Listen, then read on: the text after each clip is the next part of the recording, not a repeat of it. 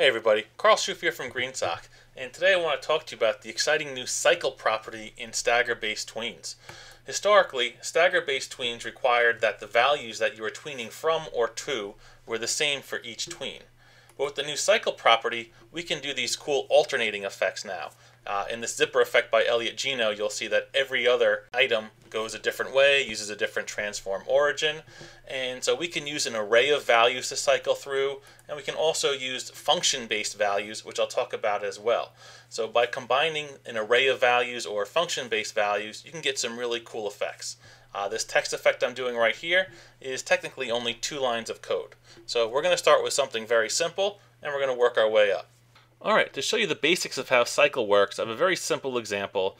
In the HTML, we just have an unordered list with a bunch of list items in it, and then we have a very basic timeline set up where we have a simple stagger from, where we're staggering each list item in from an opacity of 0 and an x of 200 with an stagger amount of 0.1. So each tween is going to happen 0.1 seconds after the previous one begins, and you get something like this. So that's a really nice effect with just one little line of code.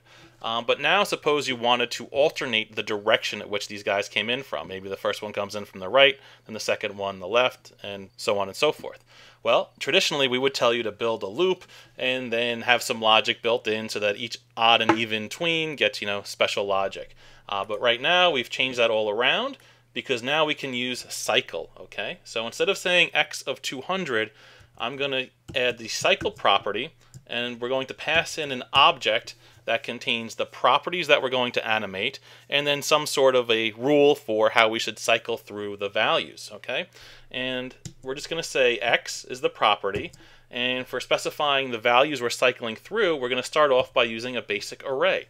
And I'm just going to say negative 100 and positive 100, all right? The next time I hit run, there you go. We have our alternating animations in a stagger. We're not limited to just using 2 values here. I could put 200 and 300 in here, and the next time I run, you'll see that that pattern loops around, okay? The first 4 follow that rule, and then the second 4, and it just keeps going.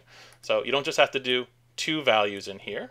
And inside the cycle object, you can cycle through multiple properties. So maybe I'll do something like rotation x, and again we'll do our little array of negative 90 and 90. And then if I run, you'll see that we'll get alternating rotations there, and each item is rotating around its center, because that's the default.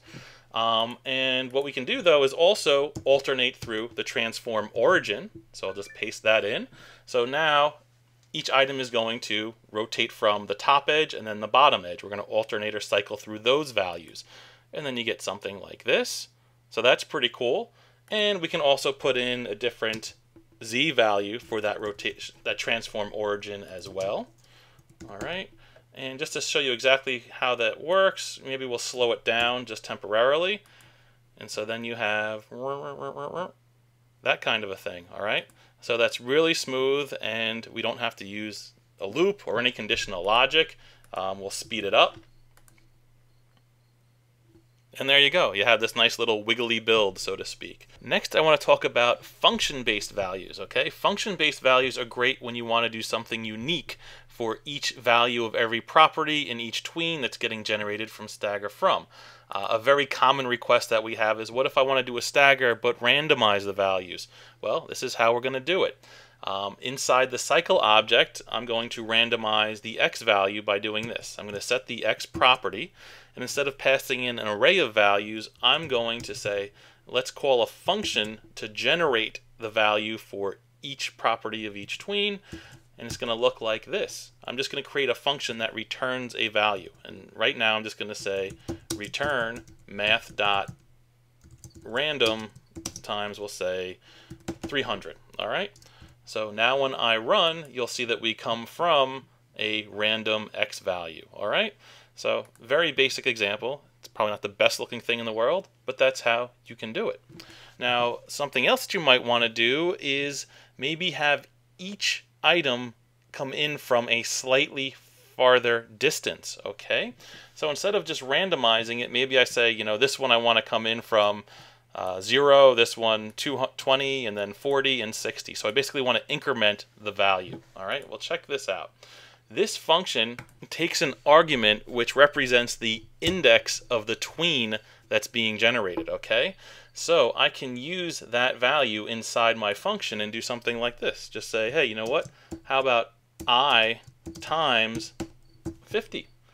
I'm going to hit run, and then now you're going to see that each item comes in from 50 pixels more than the previous one. How cool is that? All right, so there we have a function that's basically allowing us to increment the values for each pass through the stagger. Maybe I want to dynamically generate a different ease, okay? Check this out. I'm going to say for the ease property, you're going to create a function, all right, that's going to return an ease for me, okay? And the ease I'm going to return is going to be in back.ease out. How does this work? All right, they each get the back ease, all right? And you'll see that they each overshoot the target by the same amount. But what I'm going to do is customize the configuration of this ease, all right? And I'm going to pass in a value of I, all right? And so now watch what happens. This gets pretty crazy. You'll see that as the eases come in from further distances, they now overshoot by greater distances. Now that's a little bit extreme and ridiculous, so I might just multiply that times 0.3, and we get now a very nice subtle effect, where as we go through the list, they're coming in from greater distances, and we're also increasing the amount of overshoot in the back ease. Before we wrap up this example, I'm just going to show you that the first object doesn't come in from anywhere, all right? That's because the index of the first tween is going to be 0. So to clean this up, I'm just going to multiply that first. Make sure we start with I plus 1, multiply by 50. We'll go back to our normal time scale, hit run, and we've just added some nice subtle variances to our stagger animation using the cycle feature. All right, just to wrap up, I want to walk you through this more advanced technique. We think this cycle stuff is going to work great with text effects. So we're using our split text tool, which breaks apart text into words, characters, or lines, and lets you animate each one of those however you like. Split text is available for Club Green Sock members, so check it out on our club page. But enough about that. Once we've split apart our text, we're referring to it as title text, okay? And then I just have a timeline with a stagger from and a stagger to that's going to create tweens on each character that's been split apart. So to analyze this better, I'm going to disable the second stagger to, and so let's just see what's the first effect. You'll see that we have this sort of wiggly worm snake sort of effect as the text comes in from the top and the bottom, seemingly along a curve, all right? So let's check it out.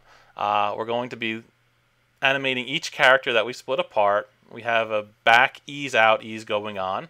There's a little bit of left to right motion going on because we're coming in from an X of 100. All right, just gives a little bit more bounce, if you will. But the important part here is we're using cycle. And you'll see that cycle, we're going to be cycling through the Y value. And here, instead of inlining the function like I did previously, I'm just putting a reference to a function called curve, okay? And so what does curve do? Well, curve does just a little bit of math to plot the starting Y value of these letters based on a cosine curve, okay? So I'm not going to get into the trigonometry of it at all because I'm definitely going to stumble and say something weird. But to show you exactly what's happening, I'm going to take out the opacity in this tween here, and you'll see that that's where all the characters start from, okay? So we have this nice little curve here. As I increase this multiplier here, if I make that 12, which is roughly, 4 times pi, roughly, you get more little iterations of that curve. So I think you get the general idea. I'm just going to bring this back down to 6.24. We'll add our opacity back in of 0, and this is what you get. Really nice, okay? So for the next tween, we're going to be doing our zipper effect. Let me just isolate it, the first one, and then we'll turn the second tween on, the second stagger 2, and here you go. We're alternating through each character, going up and down, and we're rotating in opposing directions also, okay? So by now you should almost be able to guess how this is done.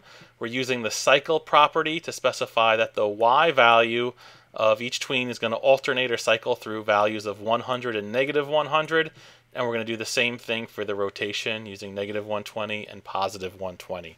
So as you can see, really easy to do this sort of zipper thing. We don't need to have multiple conditional loops as we're building our timeline. We literally have two main animation calls to stagger from and stagger to, and we get this really cool and slick effect that comes in with some flair and goes out pretty cool as well. So we totally urge you guys to take these demos that you've seen, fork them, play around with them, add your own effects, and pass them around. All right, if you got any questions, see you in the forums. Happy tweening.